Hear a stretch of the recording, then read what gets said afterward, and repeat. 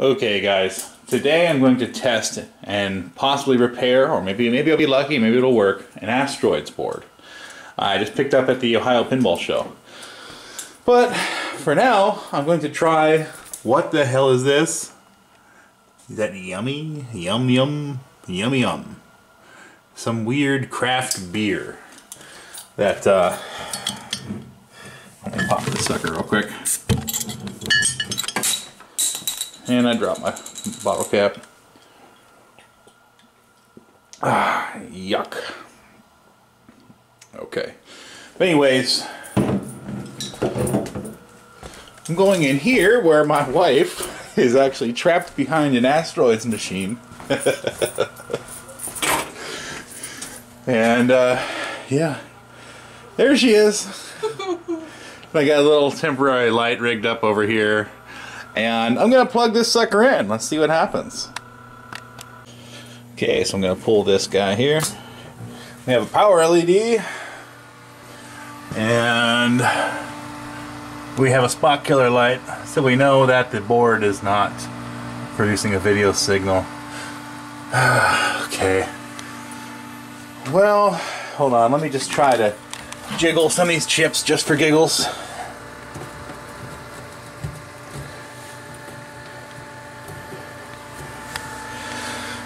Put it on test mode, Kelly. Ooh. Ooh. Flip it off and put it back on again. Alright. Yeah, there you go. Just do test mode, switch back and forth. Alright. One more time. Okay, we have a very consistent high, low. So, let's look. Awesome. What that's telling me is that's either, I'm pretty sure that's a RAM error. So let's check out the manual and see exactly what it means. Jeez. Really? I came out of there. Okay, let's see if we can fix this board. I'm not going back in there. So we're getting ready to put together the mobile workstation. This is actually just like a end table for like a lawn furniture, or, you know, for it come off my porch. So now I got the boy. He's getting a desoldering iron, and let me look up. All right, let me get the manual on the TV and see what one high, one low, right? Yes. One high, one low means. Okay, I have everything set up here, and let me explain how the self-test works on an Asteroids. Okay, there is 6 memory chips. 1, 2, 3, 4, 5, 6 on an Asteroids. You have your program RAM, and your vector RAM. Okay. Now the way this works is there will be 6 tones. Okay, and the test will stop at the first bad chip. What you want to hear is 6 high beeps. Beep, beep, beep, beep, beep, beep. And then you know everything's good. But I heard beep, beep. So that is telling me the second chip it tested bad. Now, there could be more problems after this, but it will not go past the first bad chip. So, I have the manual up here. And that's telling me the first tone will be chip D2. We know that tested good. And the second tone is E2. So on the board, let me explain this here. You have all these letters. Where am I at? B, C, D, E, F, G, E. Okay. This goes all the way down from the alphabet. A to whatever it stops at. Looks like R.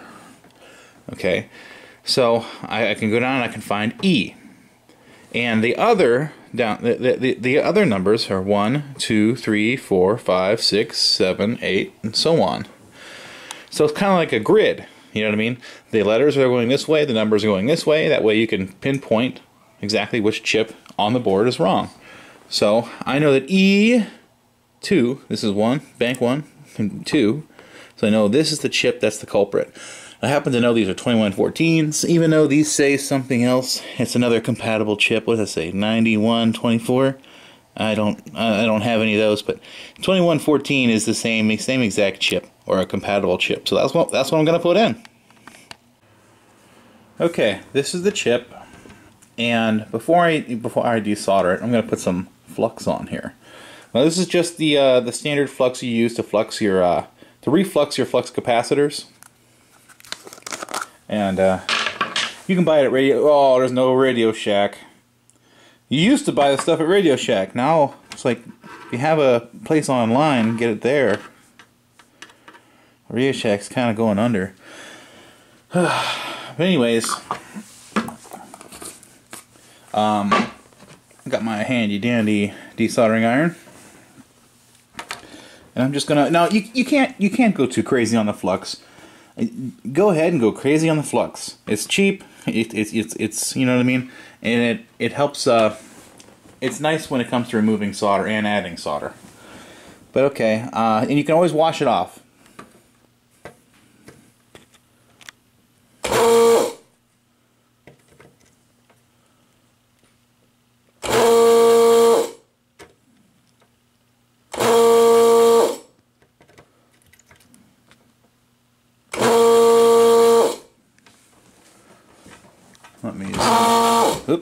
Let me zoom into this.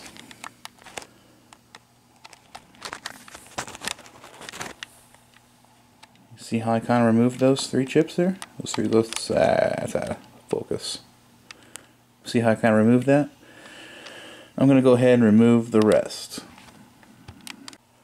Okay, I desoldered all the pins, and just for the hell of it, I kind of get a paper towel just to get some of the goo off of here. I hate getting sticky stuff on my hands because I'm going to flip this board over and I don't want to get any of this goo on my hands. That's good enough. Now, I did notice when I touched it. Anyways, I touched a little area right here and sucked a little divot out with a desoldering iron. I don't like that. It's probably just fine, but I'm uncomfortable with it. So I'm going to go ahead and fill that in. I'm going to try to do it on the camera. I'm looking at the camera. Yeah, there we go. It's hard to do it that way for me. But let's flip this sucker over.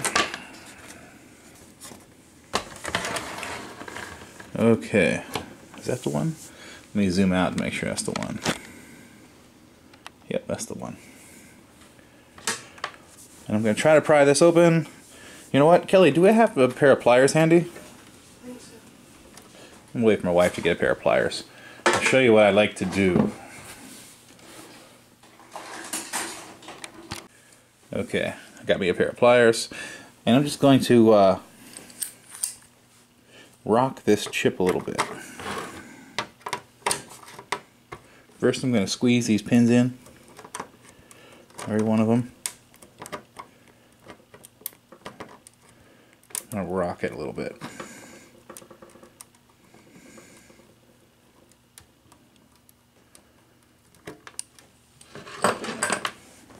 Now I'm going to pull it up.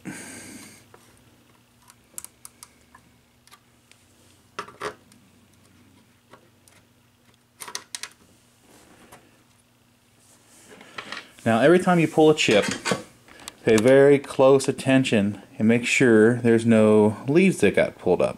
That's that thing I fixed on the other side. See a little bubble? Just make really good, careful sure that I got flux all over the place. That none of these leads were tampered or damaged in any way. Very important. Well, let me grab a socket. Well, I got me a socket here. Got that from Radio Shack. These aren't. Now, Radio Shack does not sell the best sockets. I like dual wipe or I like machine pin sockets, but these are single wipe sockets. And what it means is when, let me zoom out. When the chip goes in, it scratches on like a wiper right here. That's a single wipe. A dual wipe, it'll scratch like this. And a machine pin is a hole, and, and it goes in like this.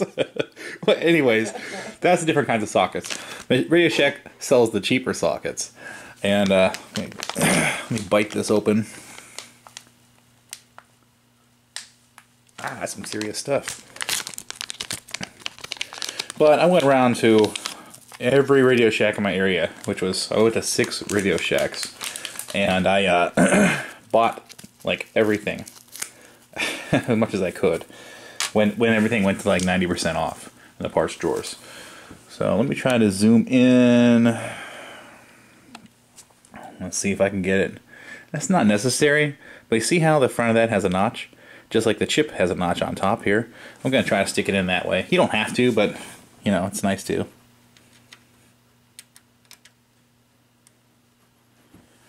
There's a camera in my face.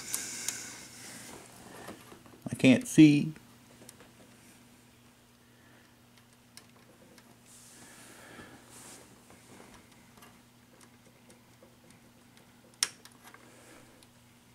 Let me make sure my holes are really clear. Okay, I have this up and looking at the light. Now I can see that there are some holes that I should probably clear a little better. I can't find my finger in the camera. Like that, I should be able to get that a little bit better right here. And I think that's about it. That's the only thing stopping me from putting the socket in. So let me clear that up a little bit. Okay, I went over it with the desoldering iron again just to kind of clear it up a little bit. Let's try it again. Got it. Okay. So let me flip this sucker over. Now I still have my finger on the other side of the... Let me back up a little bit. Still have my finger on the other side of the board here, just to hold the socket in. And I'm just going to get my fingernail. I'm going to bend over this corner. I'm going to bend over this corner. And let me zoom in a little bit.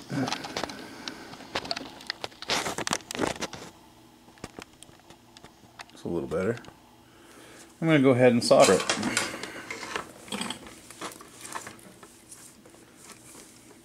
I'm going to try to do this while looking at the screen on the camera. It's going to be tough. There's like a delay. Yeah, that's really hard for me to do. But there's a camera in my face.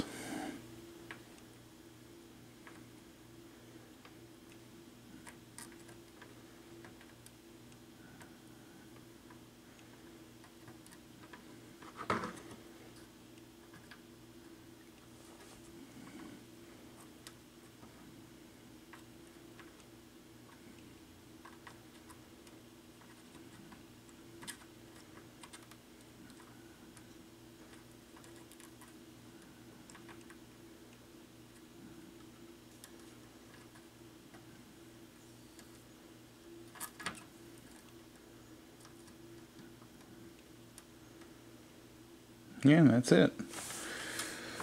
So, let me flip it over and we're going to test it. Okay, one nice thing about replacing a chip in your RAM is that the neighboring chips around it share many of the same connections. Not all, but let's say most. So what I'm going to do is, I'm going to go here, connection, connection, connection.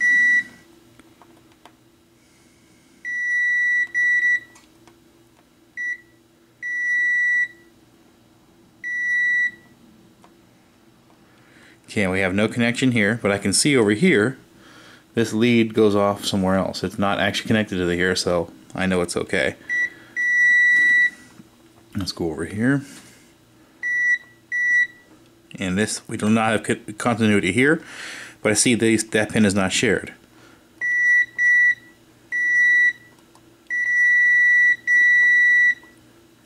Same thing here, but that pin is also not shared. So I actually just tested the majority of this socket on top just by looking at it to make sure it has continuity with the rest of the board. Now I'll go ahead and check the other 3 pins, and we should be good to test it. Before I stick a chip in there, I'm going to clean it. Remember I said you could easily remove all that flux? See if I could find my finger in the camera. It doesn't look so bad on camera, but it's really nasty, slimy mess over here. Also, I see someone did a previous repair and they left flux all over here too. Now, isn't that critical to clean off in this circuit?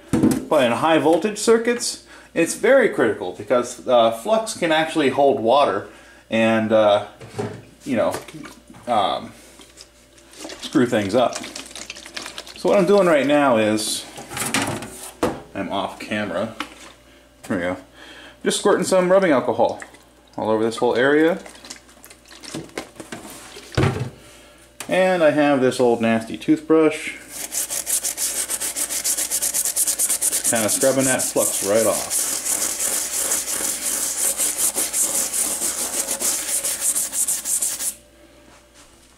And I'm going to go over and do someone else's repairs here also.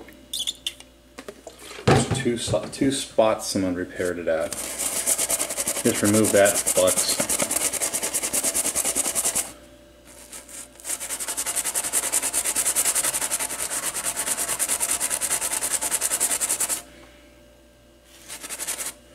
Yep. So let me really hose this down with some rubbing alcohol, and I'll dry it off, and let's put a chip in. Well, we are in the arcade room here, and Kelly is testing 2114 RAM chips in the Berserk machine, just to make sure we have a good working chip to put in the Berserk. Let's see what happens.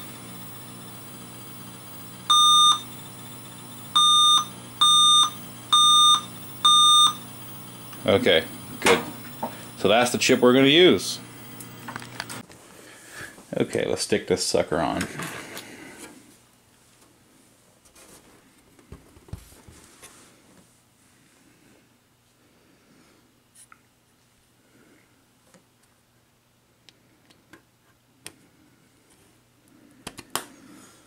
And back to Asteroids.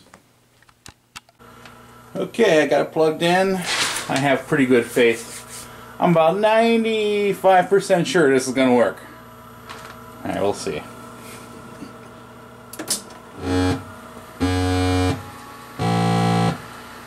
Okay, that was one high, two highs. So past the, damn it. High, high, low. So, it passed the first chip, it passed the second chip that we just put in, and now it found yet another bad RAM chip. So, hit the self-test real quick, Kelly. High, high, low. Okay, one more time, just because. I want to make sure it's consistent.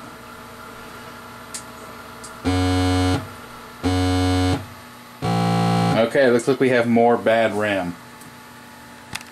Okay, well, if the third tone is low, it says that M4 is bad. So, let me show you guys here that M4 is this chip right here. Now, I already went ahead and desoldered it. So I'm going to get my pliers. I like to squeeze them a little bit. Then do a little bit of a wiggle.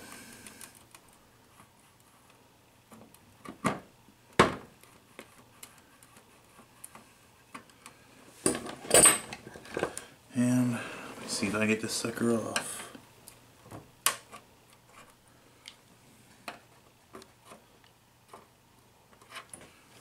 So I'm going to have to put yet another chip in there. Now zoom in real quick, Kelly. Just always make sure that there is no messed up leads when you pull your chips. So let me get in a socket in this guy.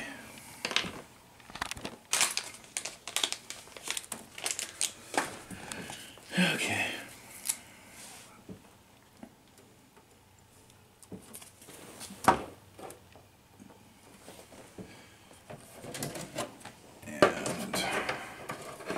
And bend each corner over. And let's just go ahead and solder this whole chip.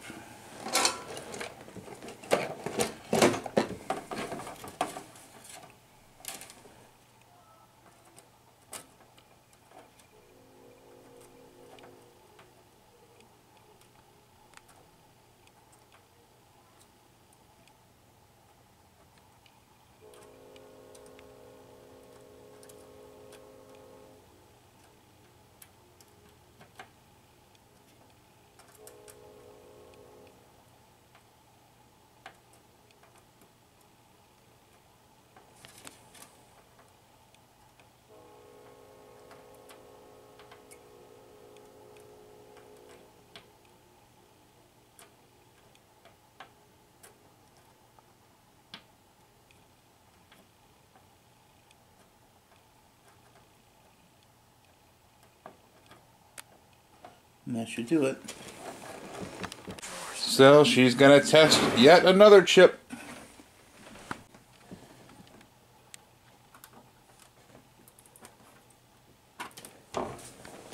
Alright, so gonna test this one, test it again. Pull the interlock. My wife's crammed in between the games.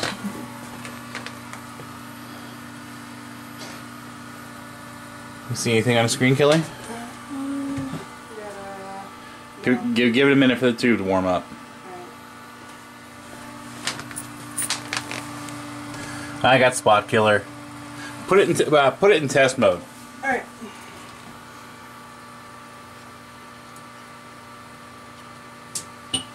Ooh, I passed self-test. Yes. Anything on the screen at all? Yes, we got goofy vectors. Here, I'm gonna hand you the camera. Show whatever's going on the screen, so I can see it later.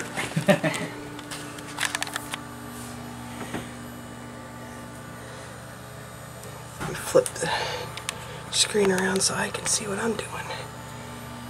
There we go. That's what we're getting. Alright, let's see what else is going on. I have Kelly looking at the screen, and I'm going to hit with some freeze spray. Tell me if anything changes, Kelly. Yep.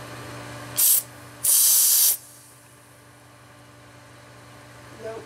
Nothing? Nope. Nope. Nothing? Anything? No. Still nothing? There might be some water condensing on the board. We might mess that up.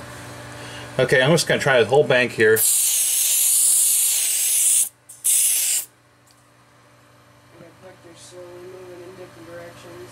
Is it anything looking different? I mean, something's different? Yeah, it's looking different, but I don't think it's different for the gutter. I'll try this guy. It's not replaced and socketed this one for some reason. Anything? No. Here's a whole other bank right here. Anything different? No. Damn. Okay, I'm gonna go all the way down here.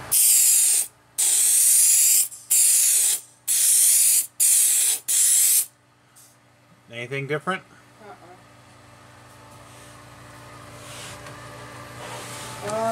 Hold on. Let's try these guys.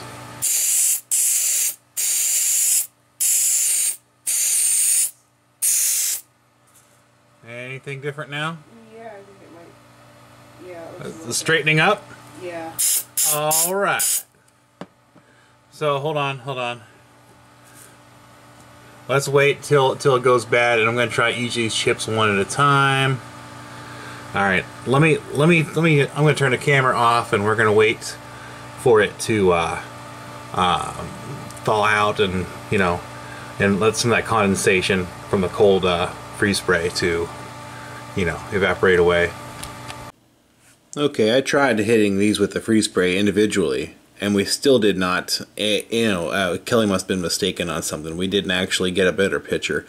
So I'm going to go with my gut, and I'm going to replace the DACs, I'm going to replace the comparators, I'm going to replace everything in this area. I just happened to, I'm probably going to have to steal these two DACs off another Asteroids or an Omega Race or something. And I happen to have all these brand new, so I'm just going to pull everything. Yeah, I had some technical difficulties. The pump down here on my desoldering station went bad, so I got my backup on top of the other one. I love Pace. Pace is a wonderful desoldering iron. But yeah, I'm getting ready to plug this back in. But damn. So maybe I'll figure out what's wrong with this. Maybe I'll just toss it on the bottom. Oh well. Okay, we kind of went off on a side project. I was looking through different boards and stuff to find, you know, a candidate to steal parts off of. and I happened to plug in a board that had a RAM error. So I went ahead and replaced the RAM, and I'm going to hand the camera to my wife, and I'll show you. I just replaced the RAM chip on. This is a different board now, but I replaced the RAM chip on this guy, and so now we have another working Asteroids. Okay, good. So I'm gonna go back to that first board, and we're gonna fix that one. Okay, so I just are waiting for it to turn on. I'm gonna hand the camera to my wife again. Tell me if it looks any good now. This is that board. This is the first board I was working on. I went ahead and replaced pretty much everything in the vector circuit. Yeah. Do we have a picture? Yes, it's perfect. Yes. Okay. Start a game and let's make sure all the sounds are right. All right, hold on. Let me try to do that with 2 hands here. All right, try to going up. By the way, the last board that I just fixed, it may have had a goofy language on. You know what I mean? There's dip switch settings on Asteroids boards. You can change the language that's displayed on the screen. Okay. Hit the button. We got player 1 going. Okay. Fire. Yes. Thrust. Thrust. Sounds good. All right, all right. Wait for a saucer just because. Okay. Just start firing random stuff. I don't know. I wish I could see. It's like a little cubby hole. Haha. So it looks good. Yeah. So fat. No saucer yet. Come on, saucer. I know. I know. Died. Hey, Kelly's trying to play this, and like she's not even in front of the game. Playing one-handed while holding a camera, and now game over. Well, whatever. Let's just assume the saucer is good. I'll put it in the working pile, and we'll call it. Hand me the camera. All right, it's coming. Well, guys, let me adjust this thing here. Well, if you like what you see, please subscribe. Give me any ideas of any other videos you might want to see. All right.